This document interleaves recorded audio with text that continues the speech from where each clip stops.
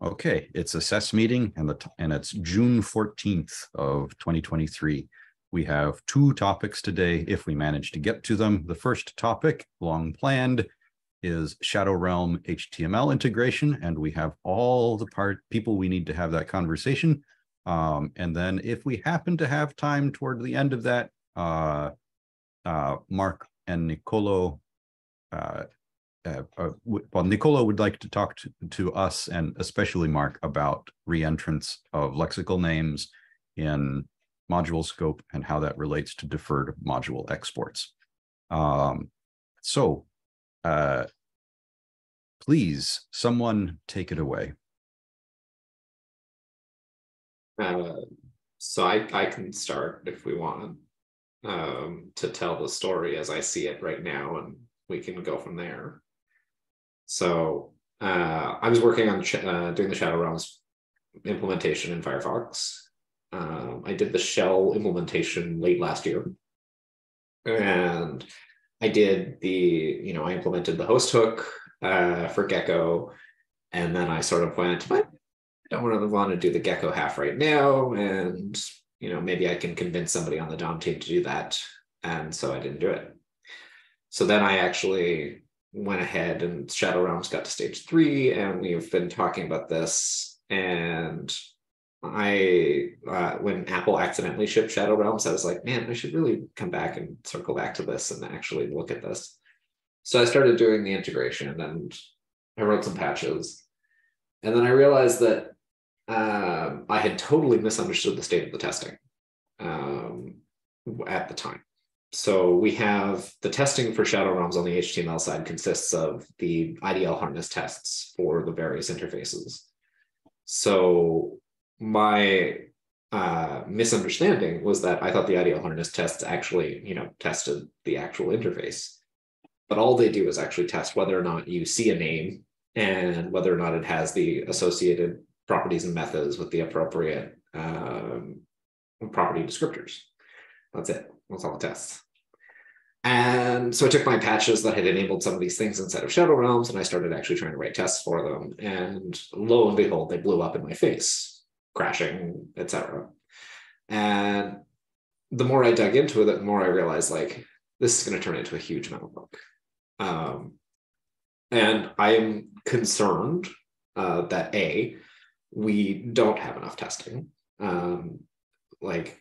The HTML integration part of it has, to a first approximation, no testing, and it needs it. The actual act of testing this is going to reveal a lot of questions about things like whether or not it makes sense. I don't know how to pronounce their name, so somebody feel free to correct me, but MS2 came along and did a whole bunch of pull requests on a bunch of web standards, changing them to be exposed star. And, that was, I had taken that as a to-do list. Pronunciations are accepted. And it turns out that in some of these cases, they're in a wonky state. So for example, the performance and user timings group, they actually reverted their changes because they were causing some, spurious test failures. And, there was this catch-22 situation with their standard where they were like, well, nobody's implemented it, so we're not going to have it in there. But of course, nobody will implement it unless it's in there. So I thought, okay, well, what if I go and I try to do that? And then it turns out that in ShadowRealms, we don't actually have a performance object. We have no performance mixin. And so we have this idea of you can create a performance mark, but without a performance object, the question becomes well, where do you actually get that performance object? You can then do things like try to delegate to the window, and this whole thing is just a mess, is what I'm trying to say. And I'm not, my current plan, depending if nothing actually comes out of this meeting, is that I'm going to shelve these patches and just wait. Because every browser who actually has this, who tries to implement this, is going to run into these same problems, and I'm not going to be able to fix these questions. Oh, sorry, I have one more concern on my list that I need to mention, which is that I am also concerned that the web platform is unprepared for the ShadowRealm global, which is to say that when you look at web platform code, when it talks about globals, there's a heck of a lot of times where it goes, well, if it's a window, I'll do this. If it's a worker, I'll do that. Or worse, it goes, if it's a window, I'll do this. Otherwise, it must be a worker, and does that. And I am very concerned that we are going to run into real problems when we try to mix all of this stuff together. So I have thoughts about a bunch of parts of that. For that last one, about if it's a window this, if it's a worker that, the wording that I tried to put in the HTML spec was that those things would refer to what I called it the principal realm, the one that underlies the shadow realms. So you go like up the chain into what actually started it, and then you check whether it's a window or a worker. About the performance object not existing, that's a real problem. Like the crypto object could also exist on that global, on the shadow realm global. And the problem is that right now exposed equals star being used for shadow realms is just not really a sufficient mechanism because it doesn't let us add those attributes. We should really specify the shadow realm global as another normal global object, I think. Well, it has to specify, like you have the ShadowRealm global scope, which is a specified object, like it has IDL written for it. And then from there, the ShadowRealm global scope needs to have things like, in the case of performance, it needs to actually have the performance mix in, put into it. Yeah. So I think we can do that. I mean, I think the thing about that group taking out the performance stuff, I think it's fine for them to do that, given that implementations haven't followed through, but we can just be referencing their PR. To be clear, I wanted to highlight the performance thing as an example of like, one of my concerns here with ShadowRealms is that because it sits on this, it sits right on this boundary between HTML and JavaScript. I am concerned that what has happened, particularly from the TC39 perspective, like sitting there wearing my TC39 hat as much as possible, is that when we were doing reviews, and like this was the case for Mozilla, when we did our internal reviews of ShadowRealms, and I did my initial implementation of ShadowRealms, there's a lot of things where it's like, oh, this is fine, this is easy, we did it, implemented all of it, it looked fine, and we implemented the host hook. And what I'm concerned about is that now that I've actually gone and tried to implement the other side of the host hook, that we took a lot of complexity and we just sort of dusted it under the rug and called it the host hook. And that, I'm not sure that we as Mozilla would have even supported ShadowRealms going to stage 3 had we understood the level of complexity. Like this was one of those unfortunate scenarios where we reviewed it as the SpiderMonkey team, and we just sort of took it as an article of faith that the hook was going to be no issue. And the people we had in the meeting, there were a couple of people from the browser, but there were not enough people who had enough deep understanding of what was going to be involved with exposing a new global on the web. And now that I'm starting to look at it, I'm like, I don't think we should. I'm concerned about this. My concern is that this is either going to be literally unimplementable, in the sense that we're going to get into situations where, to come back to the question of what global you use.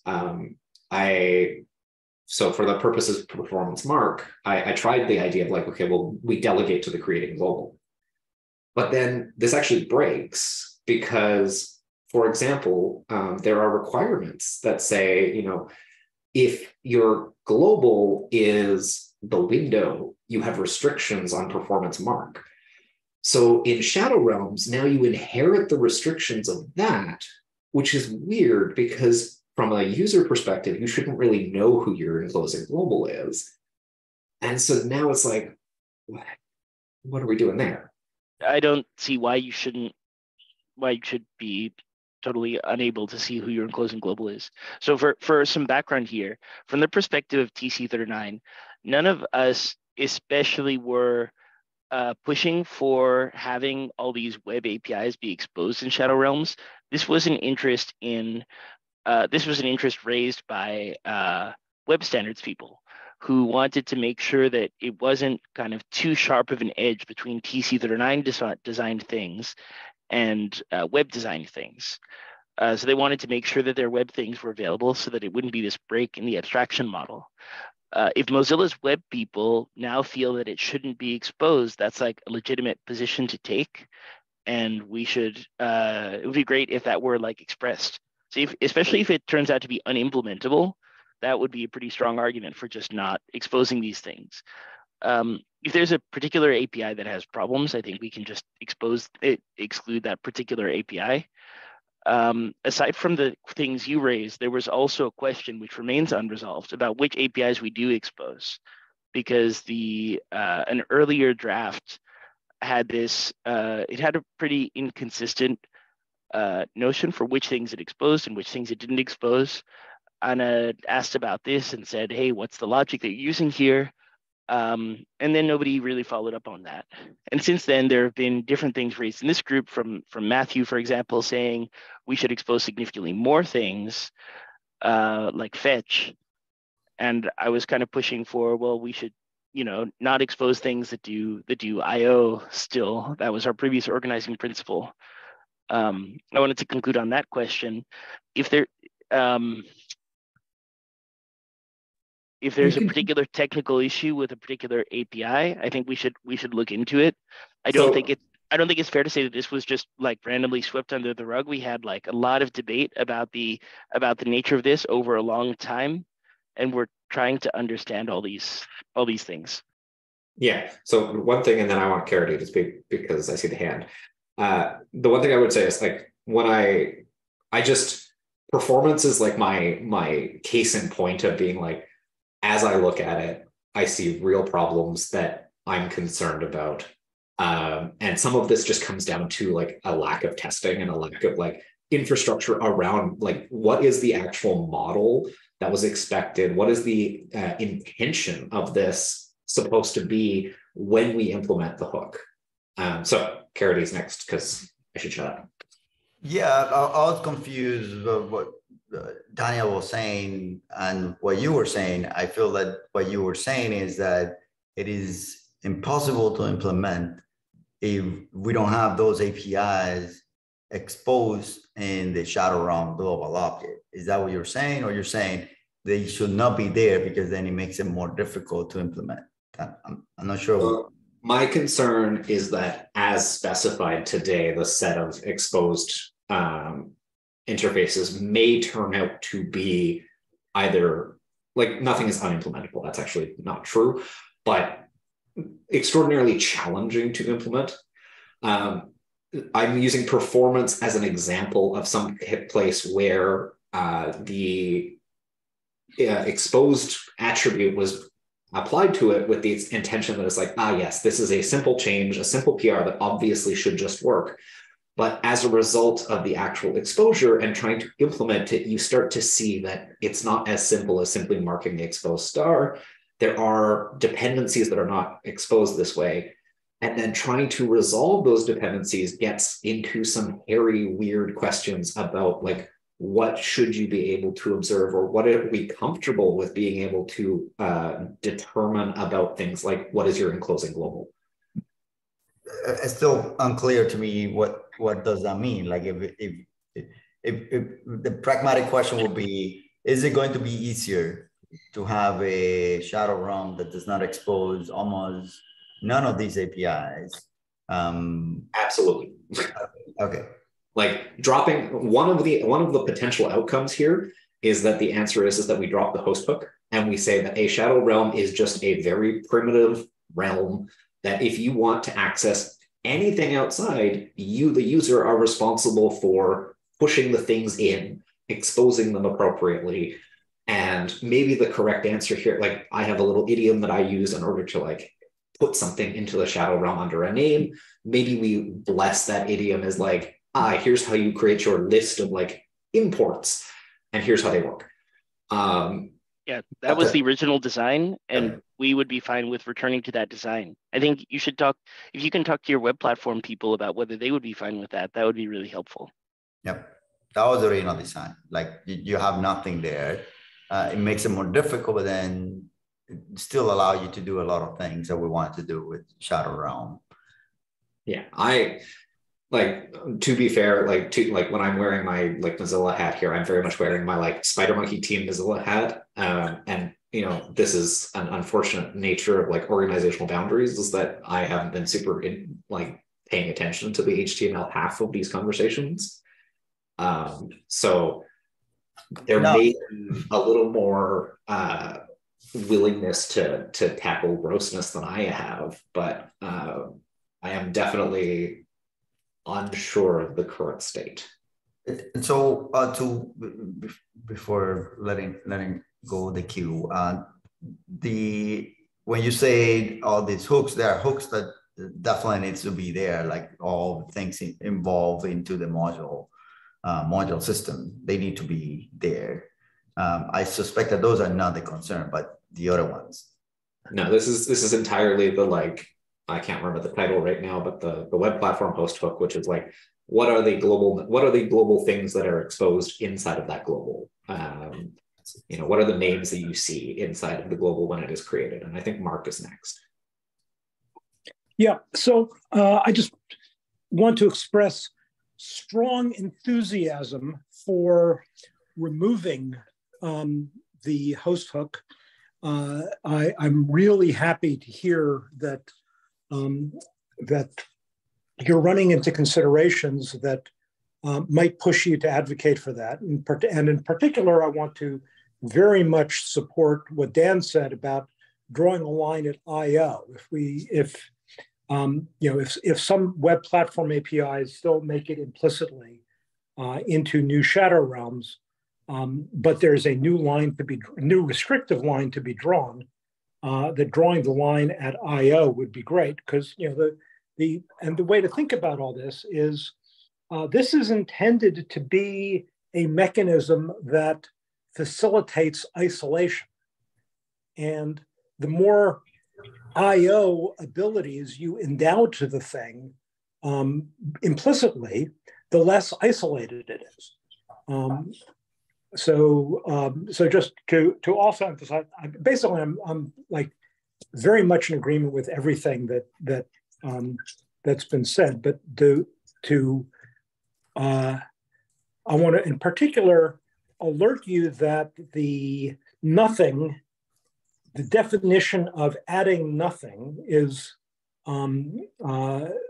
raises the issue about what's the baseline, because if the baseline is just what TC39 standardizes as JavaScript, then you're going to run into an argument that I think has a good resolution, but you should be prepared for the argument, which is, what about the small number of things that are standardized on the web side, not standardized on the JavaScript side, but that are universal and powerless, like text encoder, text decoder is a canonical example. And I think the answer is that we just apply criteria like they're I/O free and powerless, and then we go and universal across other hosts of JavaScript. And then we go ahead and add them to the list of things we're accepting. And that's just TC39, the 262 standard, citing other standards, just like we cite the Unicode standard. We can cite the web standard for text encoder and text decoder if we decide to include that. It does not need to be an impediment to defining a larger nothing. So we previously discussed the possibility of citing which web standards we would include, and we decided that we were okay with a host hook instead, which would give us sort of less power here. I don't want to go back on that decision. I think the range of options we should be considering are between not having any web APIs be included in ShadowRealms, and on the other end, having this set of web APIs that are that are kind of pretty cross-platform be included, but that don't do any I/O. Matthew has previously suggested that we add fetch. I've been very confused by that suggestion. Matthew, do you want to like defend that point of view, or do we want to just conclude on this no I/O thing? Yeah. The argument was that everything in the shadow realm is going to be configurable, effectively configurable. So any powers like I/O can be removed anyway. And even in the TC39 defined APIs, for some use case, some might need to be patched or removed, like date.now. So it's not like depending on the use cases, it really depends on the use cases. And one of the major use cases is to be able to provide an environment that simulates another environment, or where, for example, okay, one of the use cases is tests. And having to shim a fetch API and pass it over the callable boundary is extremely complicated. So my argument was from an ergonomics point of view. I don't see the reason why we should exclude I/O APIs when those I/O APIs are extremely difficult to re-implement on top of the callable boundary. Why is fetch in particular? I mean, given that everybody uses the callable boundary by first implementing a general membrane on top of it. Once you have a membrane mechanism on top of the callable boundary, why is it hard to do fetch? But that's the thing. There are some use cases that do not require a membrane. Yeah, I don't care about those. For those that have a membrane, right, can we stay on the narrow question first? If you already have a membrane, is there any particular special difficulty in implementing fetch? No, but I would like to consider all use cases of ShadowRealm API, and not all use cases require a membrane. Okay, so the use cases that don't. So why are use cases that don't require membrane but do require fetch an especially compelling category? Because use cases that don't require a membrane but do require X in general, where X is hard to emulate without a membrane. Well, if X is hard to emulate it without a membrane, we have a membrane off the shelf that we can use, then that's a way to solve the hard to emulate X. Because I'm sympathetic with Matthew's position because I've been exposed to, for example, debugging code inside a membrane is very, very challenging. So something like a test framework where the tests are executed inside the realm. If the test is using fetch or using console log, it's doing any of the normal stuff, then it becomes really difficult.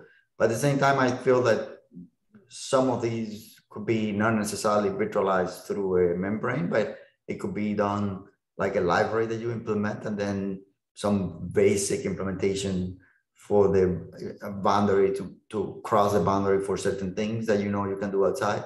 So all the code is still in the ShadowRealm environment, makes it easier to debug and so on, but it is not native code. It's just someone is running that code there. But yeah, it's just going to be more difficult for people to use the ShadowRealm for things that are not membrane, because membranes are complicated. I mean, I'll not even talk about fetch. I'll talk about console log. Console log is actually pretty straightforward. It's a sync that can mostly be emulated for, like you can replace console log and just generate a string and then send that out. It's fairly easy. Not really. I mean, console log does a lot of things with the object that is given to it. So there's some details there.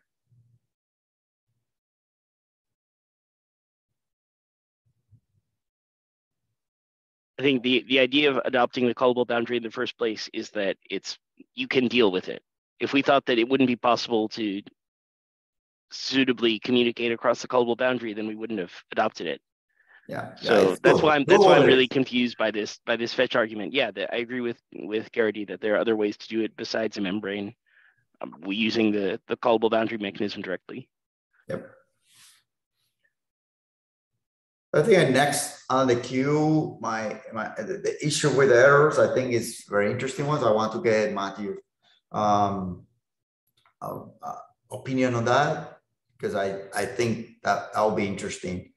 Just to describe the problem is like, there are two places where you might be interested on knowing that there was an error, uncut error triggered by the code running inside the membrane.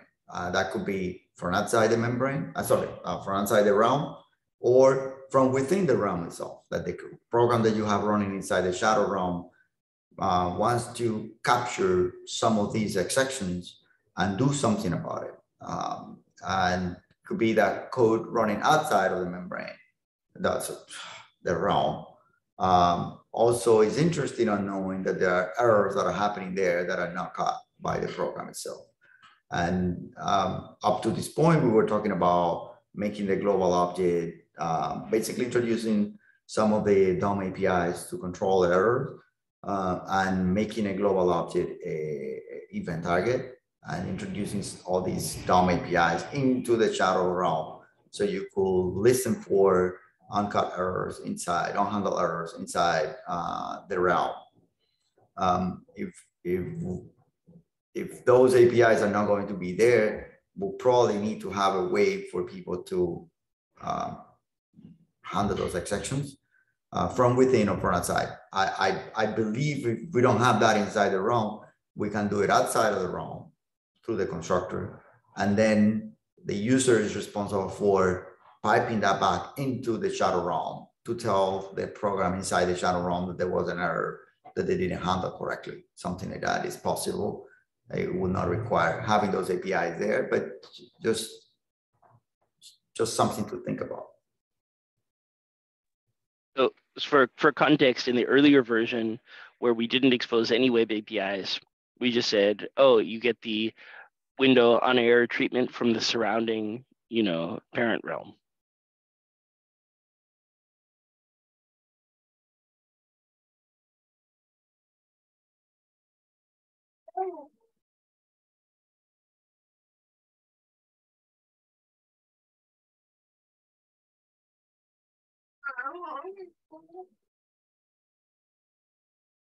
Matthew, do you have a?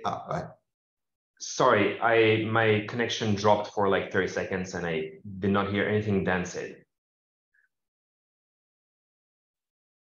I just said really briefly the previous behavior was that on error callback was just called in the parent realm, and you just didn't get information about which realm the error was thrown in, which is okay. I think it's a feature request that's not being met. Yeah, I thought so. I gotta admit, I'm a little paged out on this, but what we defined is for errors thrown inside a ShadowRealm to be dispatched to the ShadowRealm's global event target, the on-error event to be raised there. And if it is not handled there, for it to be re-raised on the parent realm or on the root realm? Root, only root, yes. Yeah. And so you're saying that is not happening, or? No, that part we can continue having. The other part, the part that you were able to observe things that were happening inside the realm by using the global being an event target, you can listen for the errors that might be unhandled errors inside that particular realm. So that way the program running inside can get access to these unhandled errors. And that with what Matthew is saying, that if these hooks and these APIs are not going to be inside the ShadowRealm, then you have no way to capture those errors inside the ShadowRealm. You have to delegate that to someone But since the root doesn't have access to 3 levels deep, it will not be able to communicate back to you. So most likely we'll have to introduce a new API at the ShadowRealm constructor level that you provide some sort of callback that is going to be called if an error is not handled correctly inside the realm, so you get that thing. And now you decide how are you going to communicate that back to the ShadowRealm.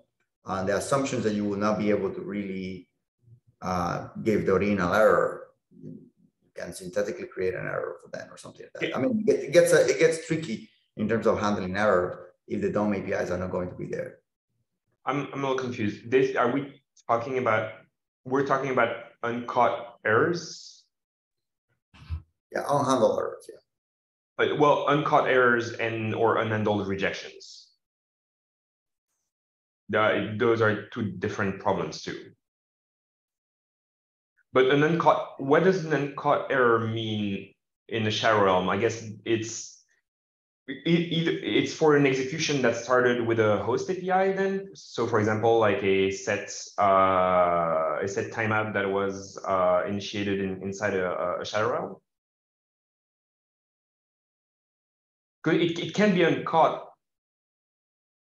Uncaught means and rooted in the ShadowRealm means it didn't cross. It didn't originally cross a callable boundary. It wasn't a call initiated from another realm, right?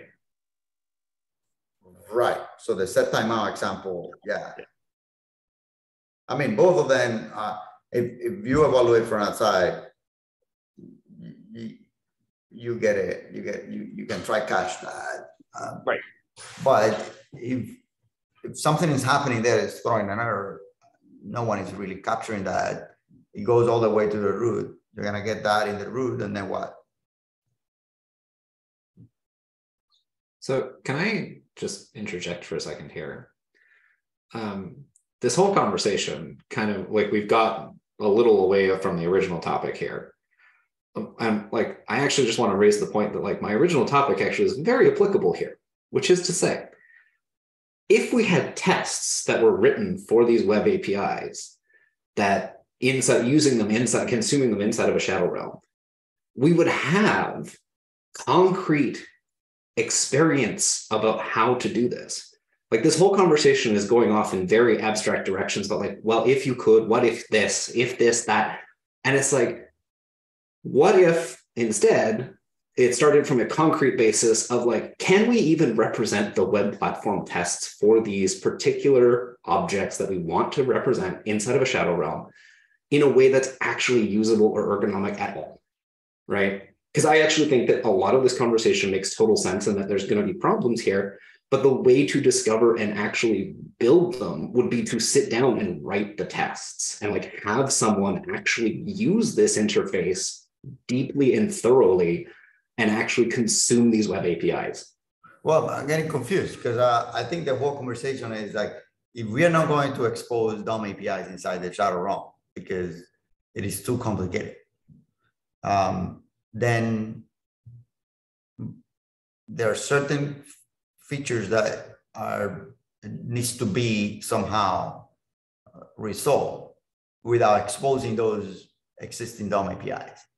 Well, I mean, if you eliminate the host hook, that's one thing. I know that there are people for whom that is actually a problem, right? There are people for whom, the decision, I can't speak for all of Mozilla, but I know that there are people, who want ShadowRealms to not reflect just the TC39 contents. And, Mark mentioned text decoder as the canonical example, and I think it's a great example, right?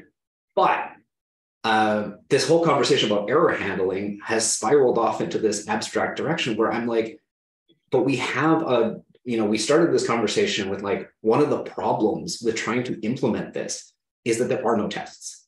And as I implement it, I discover problems. And if we had a set of test cases and we could represent like, how do you catch an error and unhandled rejection? Like, do we need that? Can we figure out a, normal callable boundary thing? Like all this sort of stuff. And like, I think there's actually a lot of meat on the bone to be found by examining this in a really thorough way.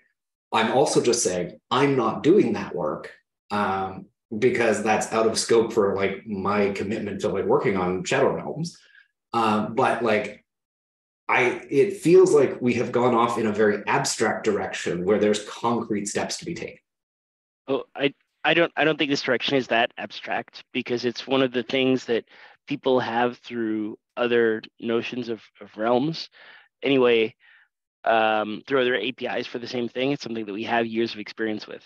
Anyway, it's the point is taken that we should have web platform tests that are more complete than what we had previously. Does anybody want to sign up to do that? The champions listed for the proposal are D. Herman, Garrity, E. Wrights, Leo Balter, Rick Waldron, and Legizikas. Anybody want to take this action item among the champion group or the wider community?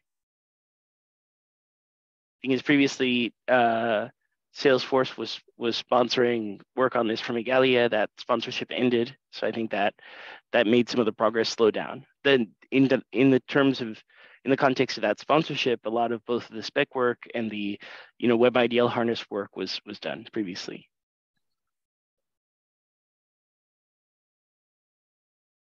The other thing that I want to suggest that we take as an action item to follow up on, especially for Shu and Matthew Gaudet, is to get in touch with your browser's web platform team to see if they would be open to the change that Matthew floated of not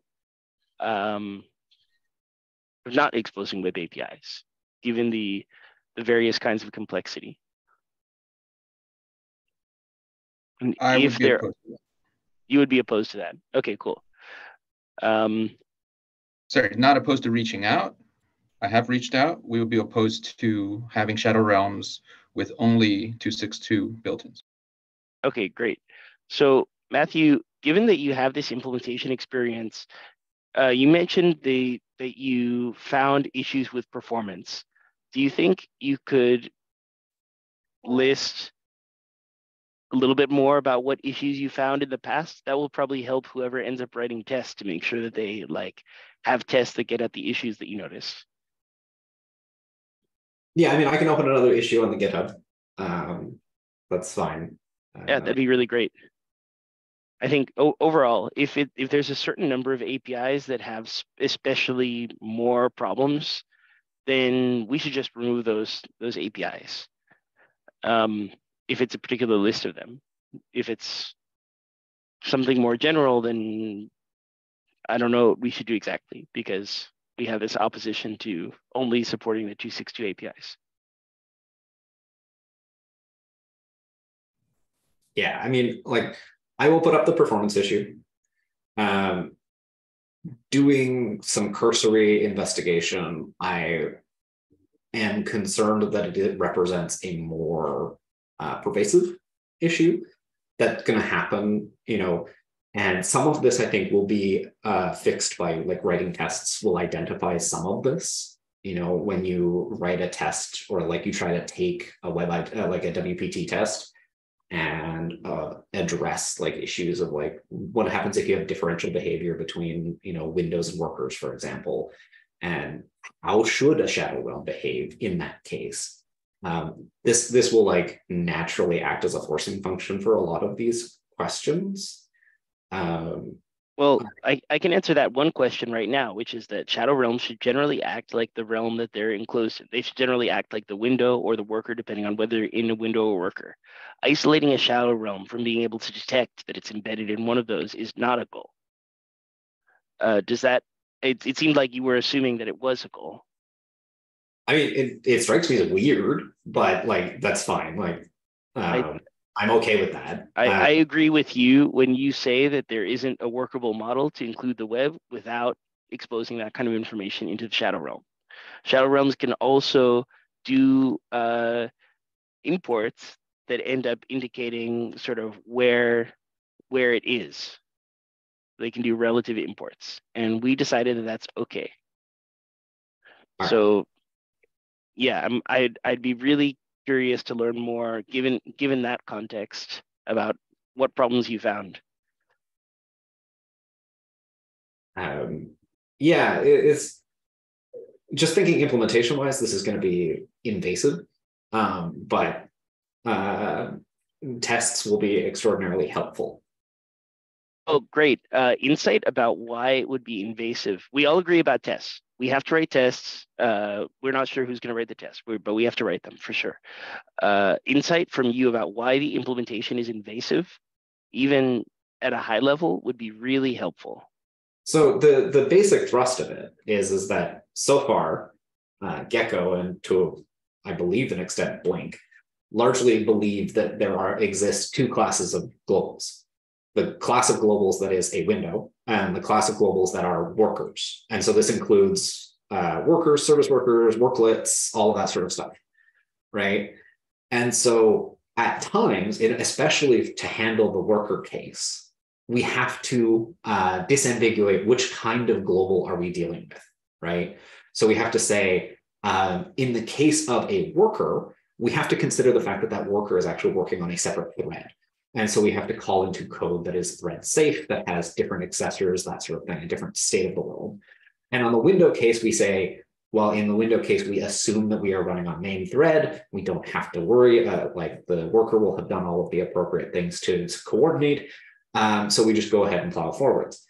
And all of these cases where it's like, if window, else worker, they all need to be modified now to go and handle the case where, well, what if that global is actually a ShadowRealm global?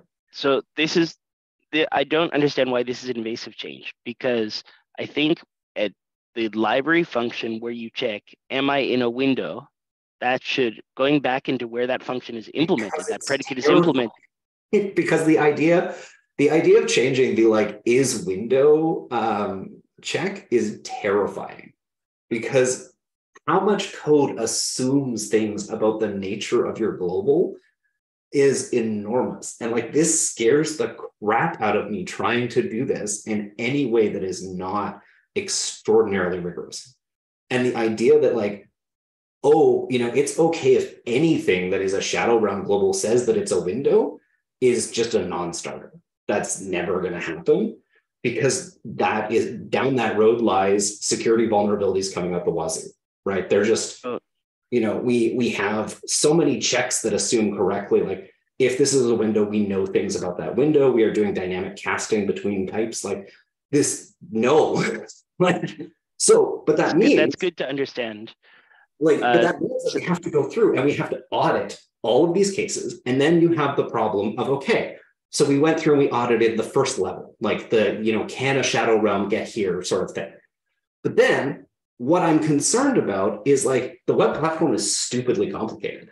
So what happens when some random function gets a wrapped global or gets a wrapped function handler passed to it, and the web platform says, well, use the global that comes from that function to do some other work. And it goes and does that other work. And it ends up in code that was never audited for the purpose of whether or not you had a ShadowRealm global, and now it explodes again, right? So this is the thing that I get scared when I started implementing this because of this question. And the question of like, even delegation, the idea that like, well, if you're a ShadowRealm global, then report the answer of what is your enclosing global is mostly reasonable. But again, it's going to require us to every place that you have to know questions about your global, go through and figure out, is delegation the correct answer here? Is delegation going to provide a correct answer? And as I say,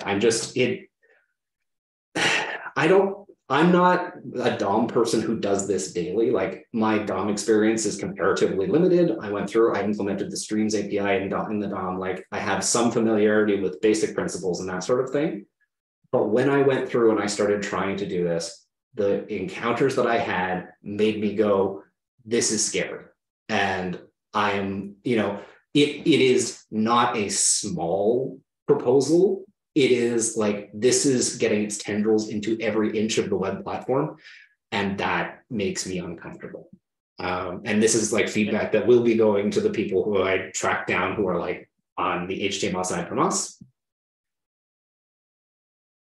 Great. Yeah, as long as this feedback gets around to the people who are on the HTML side of the spec thing, that's reasonable for them to to address.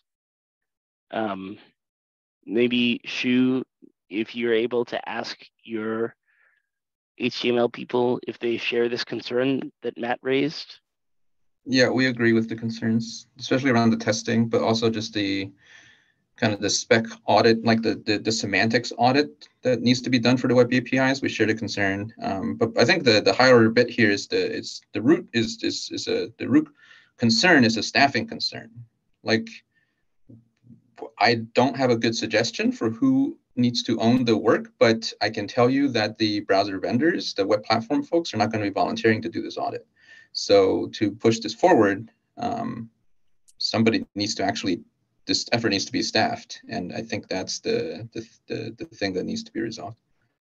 At a spec level, I believe MS Tutor did do this audit as part of proposing what the shape of the global is. It sounds like the audit is more of an implementation audit.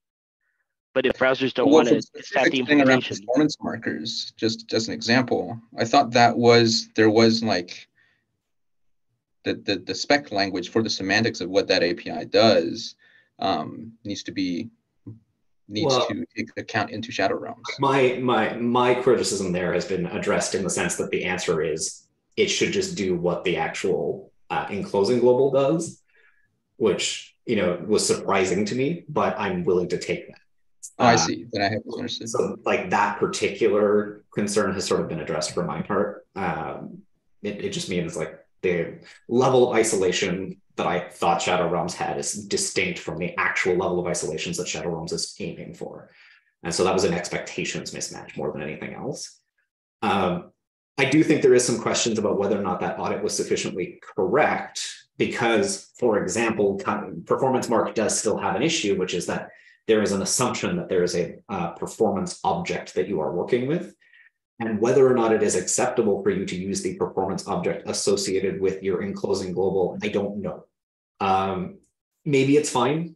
Again, it's just like, it starts to get a little bit weird. Like, you can create these performance marks, but you can't actually register them anywhere. So they'll never show up in the performance timeline. The performance object exists only implicitly accessible via performance mark, but it needs to exist for you to do it. Like, it's a weird, that's a weird one for sure. One of my concerns that I've had, and which is why I wanted to, and I've pushed to have those invariants included in the spec, was that there would be host implementation issues where one API looks up the enclosing global and ends up building a return object that is built out of the realm of the enclosing global instead of the shadow realm. And that is likely one of the complexities that will arise for the implementation that I have feared. I don't know how related that is to what Matthew has been talking about, but I actually forgot about that. That's actually a real legit problem that we've run into in streams, because the web standard really tends not to actually ever say anything about where should a thing be constructed? What is the actual global that needs to be used? A lot of times it's implicit, and it's done through a variety of implicit mechanisms. And those implicit mechanisms don't always agree either. And so we run into places where even we have compatibility issues, where different browsers decide to build things in different in different globals. And so now we have this problem where if you're doing this inside of a shadow realm, the expectation is that you're always going to get a wrapped object back. But the mechanism, there is no real mechanism in order to enforce that wrapping.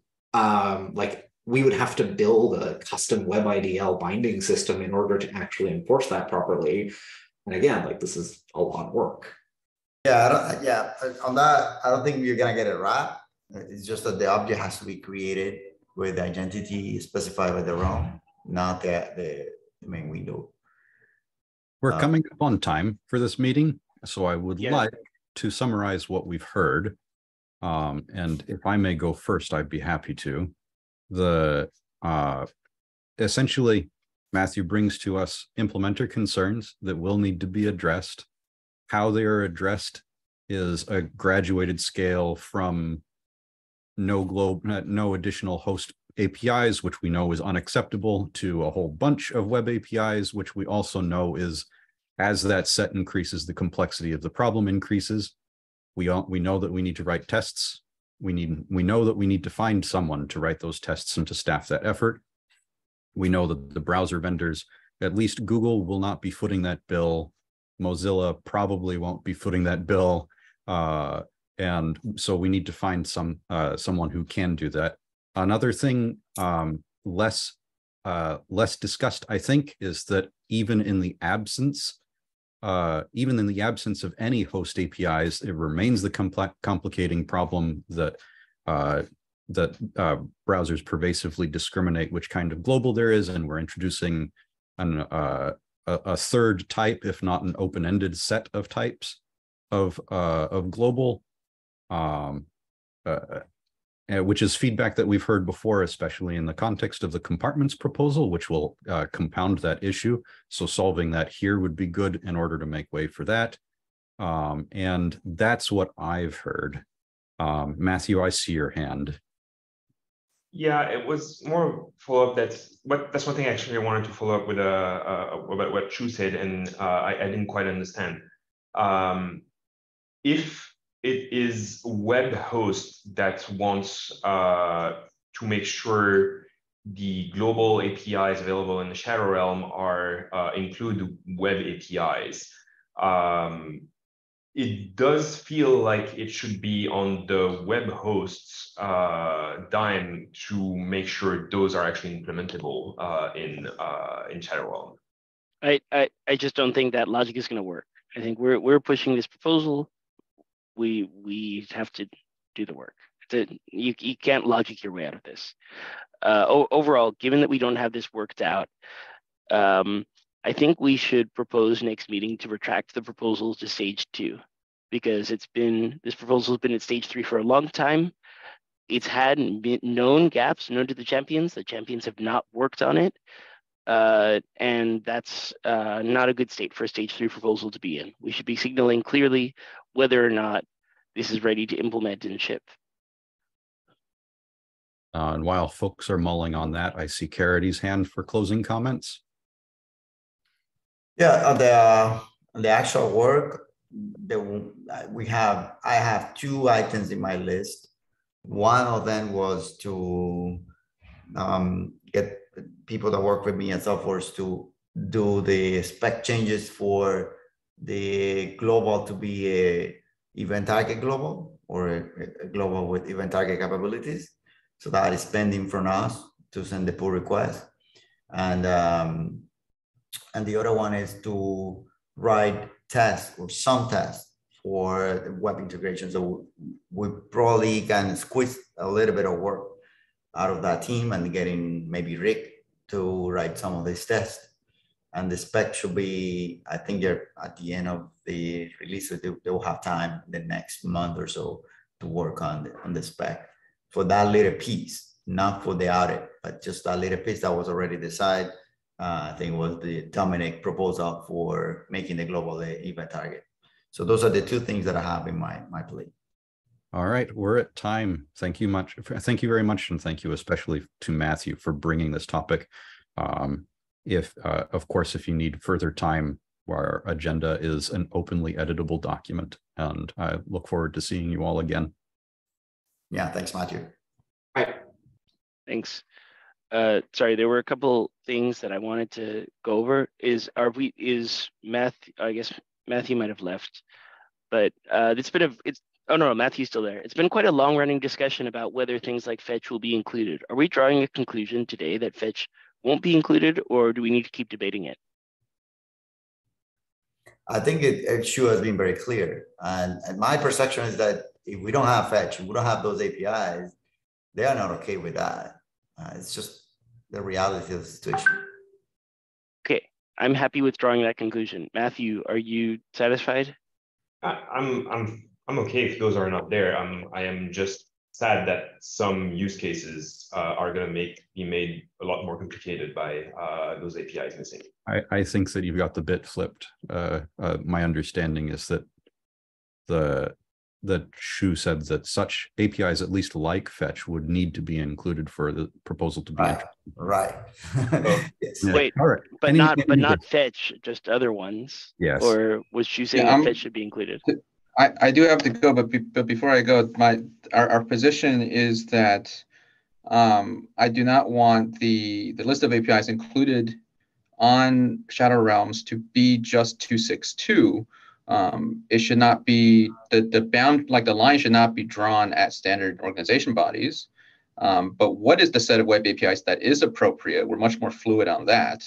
That I just think that set is not, like, I don't think it's defensible to say that set should be empty. Whether fetch is in that set or not, I'm leaning yes. But if there are, truly compelling reasons that we shouldn't include it, then we can entertain those reasons. But the reason can't be because it's not in 262. Like, that is not a good reason.